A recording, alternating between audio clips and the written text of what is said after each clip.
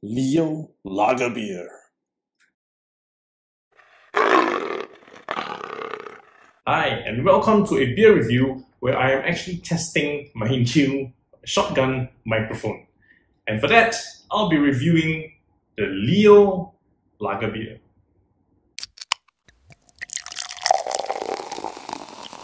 Hey, SG Alcohol Guy here, making use of my wines and spirits certification to give you honest reviews on the alcohols that I am tasting. Now, I've received a question before, which is, why does my certificate in wines and spirits appreciation qualify me to, give reviews on beers? Well, the simple answer is that part of the course was also understanding beers. I'm guessing it's just less sexy to put the word beer on an actual certificate, so they left it as wines and spirits.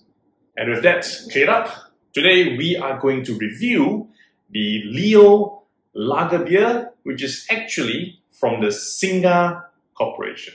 So to correct my earlier statement, this is actually brewed and canned by the Pathum Thani Brewery in Thailand under the supervision of Singha Corporation. So it's not from Singha Beer, it's from Pathum Thani Brewery.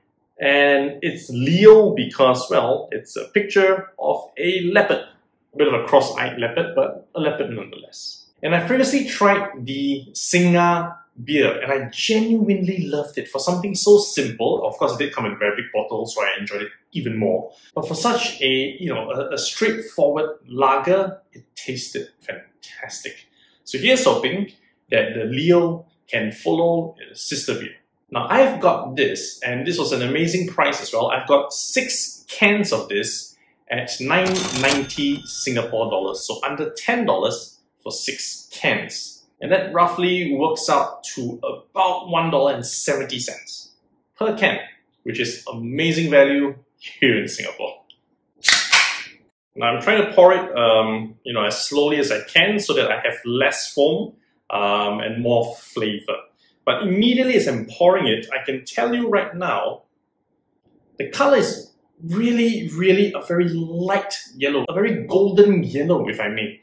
And it's extremely clear. I can see the nice bubbles fizzing upwards. All in all, it's just making me want to drink it really quickly. But scent first. So it doesn't have a very spectacular nose or a very spectacular scent. It smells like, the run-of-the-mill lager beers that we can experience. But let's see how the taste is. So this Leo Lager Beer has actually won some gold medal awards for world quality in various Munich beer competitions. And I cannot understand why. It's a very plain lager. There's nothing exceptionally fragrant even in my mouth. There's a bitter hoppy taste on the tip of my tongue. There's nothing sweet or fragrance going onto my throat. There's just that alcohol smell coming down the back of my throat. It's not really anything spectacular. So for 170 Singapore dollars per can, and bear in mind, I forgot to mention this earlier, this is a 320 ml can with 5% alcohol content. So at this price point, I would say that it is an excellent beer if you're hosting a home party and you want something cheap and affordable where you can buy in bulk. Plus, the group of people that you will be entertaining are people you don't really like. And on top of that, they don't really understand the taste of alcohol. Then yes, if you find that those are the criteria you need to fulfill, the Leo Lager Beer is the one for that party. Otherwise, avoid it at all costs, even at a price of 170 Singapore dollars per can. Hey there, thanks for watching up to this point. I hope you enjoyed the video. If you have, do help me click on the like button. Of course, subscribe to my channel if you haven't already.